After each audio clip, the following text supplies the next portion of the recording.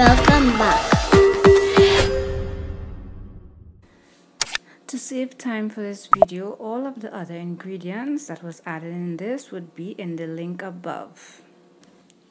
After kneading the flour, I let the flour rest for 1 hour. Then I placed it into my pre-greased pan, give it an egg wash and let it rest for another 45 minutes. Then I'm going to put it into the oven. As you are seeing on above, the link is there for the exact measurements of all the ingredients. The only thing you're going to omit from that recipe for the link is the dates and the sugar, because we're not making a sweet bun.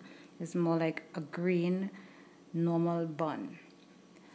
So continuing, after resting, we put it in the oven for 25 minutes, and this is what we have after our bread is finished. So very soft and moist. As I said, all of the measurements and directions on how to knead this flour and the measurement for the ingredients would be in the link above.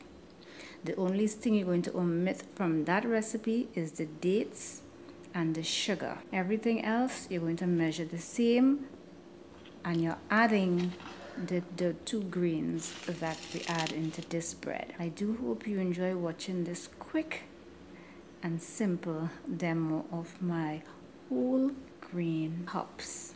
I had this with some oven fried shark, and I grated some cucumber, homemade garlic sauce and some tomato ketchup.